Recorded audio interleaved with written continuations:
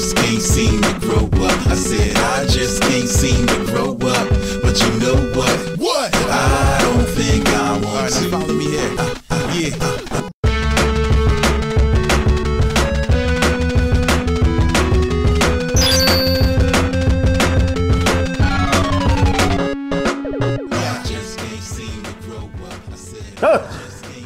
Oh, sorry. Kind of zoned out a bit. Haven't been really sleeping that much. I think Creepy Santa may actually be alive. I know it's stupid and silly to think that a plastic doll, not even plastic doll, a plastic Santa with unable to articulate. Let's just move on. Let's just go to the gameplay. I'm sorry. If I seem out of it, guys, that thing is. I swear. It's like God. It reminds me of something. I just can't quite pinpoint it. It's like I've experienced it before, but I don't know where. Anyways, let's get on to Sonic 3. Released in February of 1993, Sonic the Hedgehog 3 is another installment in the Sonic franchise. Improving on the platforming action, Sonic and Tails now have individual moves along with a save function. Sonic 3 was well received with great praise from critics, selling over 1 million copies and ported to various systems. Okay, time for Sonic the Hedgehog 1 or 3, whatever. Sorry, I'm still zoning out here. And now it's time for this. Hey, look! What do you know? We could play as Tails. We're playing Tails, bitches. Because Tails is cool. I wonder if you could actually do. Yeah, you can float as Tails. That's right. 3 always introduced this cool concept for me, I thought, where you could play as Tails. Like I said in the last game, I adore Tails. Twiles. The alternate to Tails. I love Tails. As a character, and I think it's cool. One thing also notice, the level design is way different. We don't have a green hills anymore. We have sort of a amalgamation of the two. It's really different, and I like it a lot. So let's experience this a bit more, people. Oh, look at this. We have different mechanics. Things happen. Things are way different now. Like 3, I think they got a lot right. 3 was, I guess 2 was just sort of like, oh, we gotta release 2, it's not a sequel. But 3, like, is totally, look at this. Look at all the stuff you can do. What's this? I don't even know what that is. Let's find out. I mean, that's what's cool about 3, is that 3 had this sort of, you know, exploration thing. You can float. Oh my God, you have a bubble? You can float in the bubble? Let's look at that. That is slick as hell. This was the game at its... This was, I think, Sonic at its finest, is this game.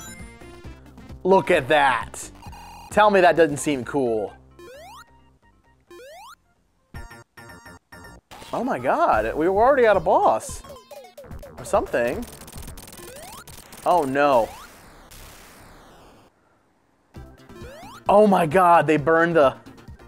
Holy Jesus, look at this. So, we just literally went... This is kind of cool, guys. I mean, I'm not saying it's like, it's interesting. I'm just saying this is... We've changed the mechanics drastically again.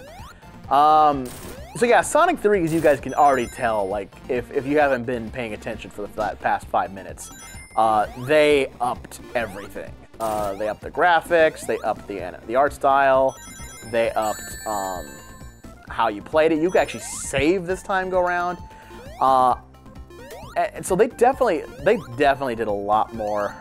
Let's go and get up there. There we go. No, no, no, no, no. There we go. Floating his tails is definitely worth it all. I always love when Tails like ran and dashed. His sort of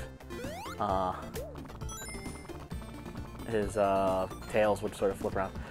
I think 3 is where it's at. If you want to play, you know, 2, go on ahead. But I think 3 is where everything is at in this game.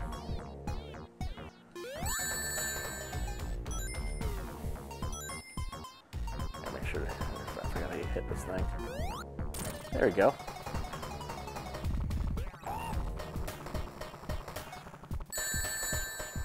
We'll say Tails' flying ability gets is a little bit to get used to.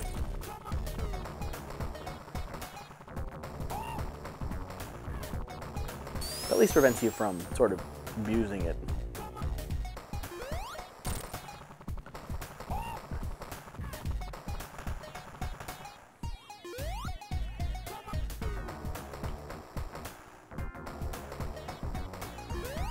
Yeah, no, I'm sorry, I'm kind of zoning out, guys. One, I'm appreciating the game, but two, I am still put off by that blasted creepy Santa.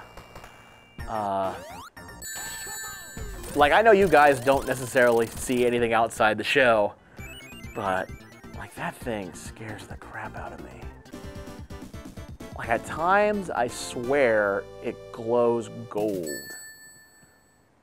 I wish I could explain it too. I mean, it's just a plastic. Look at this. We've just got done with this world. Where do I go now? It's weird. I think I'm supposed to break that? There you go. Even the level transition's clean. Here it is. Get the blue sphere. Nope. See, I already screwed it up.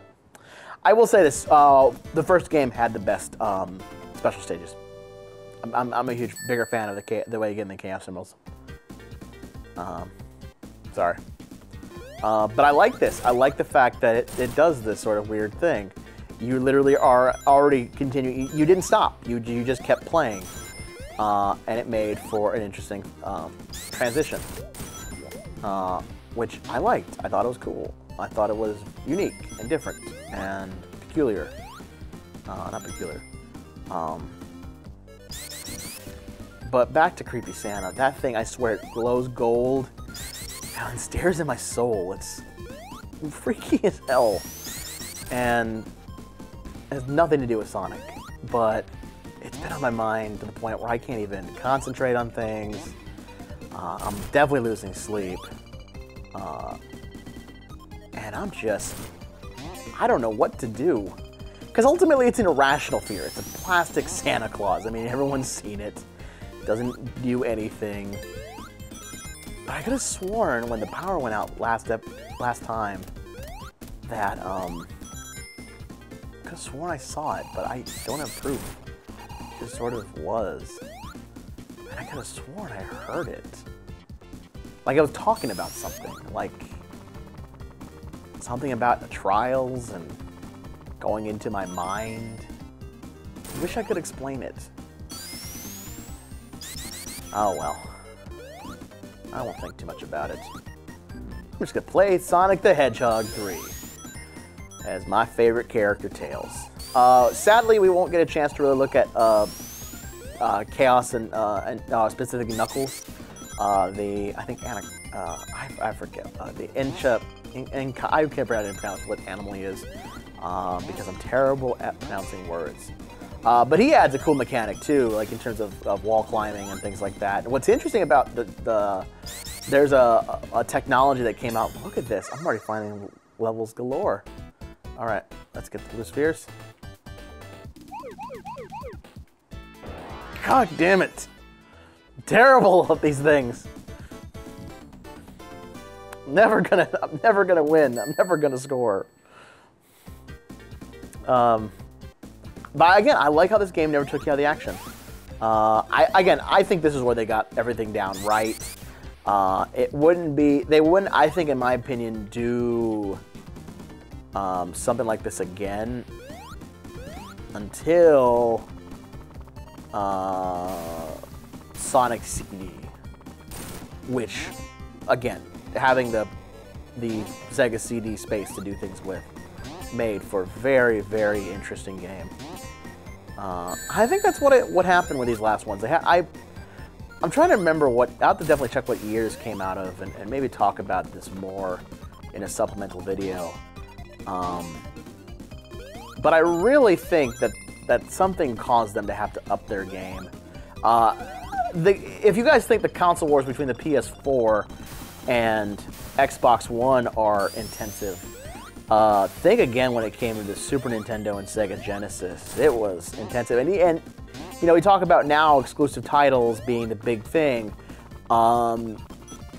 There are sometimes titles that would never ever see the other side or would be drastically different from the other side in terms of exclusivity.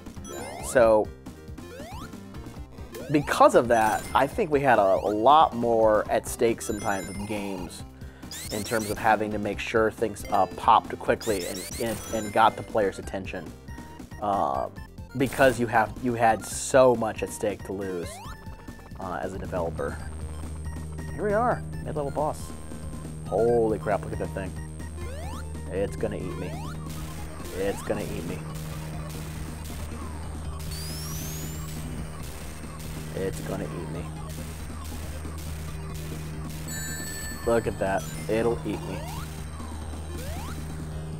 At least this time go around, they don't make you have to collect 100 rings to make sure you get the bonus level. Love that. I love that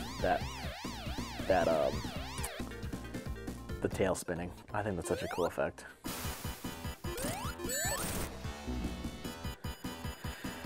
And I think we got one more life, and then that'll be it for now. But that doesn't mean you guys shouldn't play this game. I recommend everyone play Sonic the Hedgehog 3. If not just once, especially if you've never played it. It is one of the better Sonic games. Like I said, I think they got everything right with this one that they would not improve upon really until Sonic CD.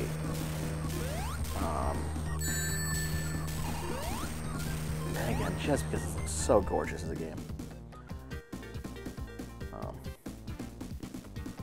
I mean, yeah, it's a 16-bit game, it's prettier than that, but I think the legacy with Sonic, though, honestly, is sort of that cool factor in games. Sort of that one thing that, you know, I'm a Nintendo kid, and I'll say this admittedly. It just never, as much as I love Nintendo and certain things in Nintendo, it never seemed to have the same kind of cool cachet that Sega did. Not that Sega was any better or worse, it just never seemed to have it. But we are out of time, guys, so thank you for watching. Of course, stick around and catch my final summation on Sonic the Hedgehog 3. Sonic 3 is a great improvement over the second one. It's fast, pretty, with innovative levels. It makes it way easier to play as Tails and keeps the action going at a good pace. Though it can't replace the love I have for the first one, it's a great sequel and a perfect addition to the franchise. So do these Sonic games stand the test of time? Well, if we take the original mission of Sonic just simply being a Sega mascot, I'd say it succeeded and then some. With 3D games, mobile to free play games, racing games, stuffed dolls, hell and anime, and 2 American cartoons, I'd say Sonic is pretty much a household name. But what about the games? How do they stand up? It's not to say the games aren't still fun. They're great platformers. It's just, well, we've expanded on the world of platformers since the original Sonic. With puzzle games like Fez or hard and fast ones like Super Meat Boy, we've done a lot with the format and are doing more all the time. So then what is Sonic's legacy? What mark did the blue streak leave on the world? In my opinion, the same mark Mario, Link, or even Donkey Kong has left. He's become part of our pop culture. And you know, sometimes that's all you need to do. Thanks for watching this week's show. Of course, you can catch all of our previous episodes and join in on the discussion at our website, CosmicRadio.TV/RetroFunTime. There you'll find links to the social pages, all the Twitters, the Google Pluses, the Facebooks, the previous episodes, and anything else that revolves around this show of ours. And of course, you're watching on iTunes, make sure to give us a good rating or just let us know what the hell you think. We read the reviews very intensively, so don't worry, your opinion will not go unheard. And I'm super excited for next week's episode. I am super excited for next episode, I should say, because we're about to play my favorite game. We're going to talk about Earthbound.